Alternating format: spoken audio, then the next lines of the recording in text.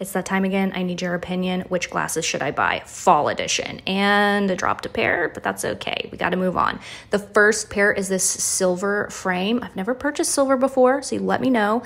But they have this beautiful tortoiseshell accent that I feel like helps me pull off the color. Not quite sure though. Then there's this pair that matches my hair color, but I'm not sure about the shape.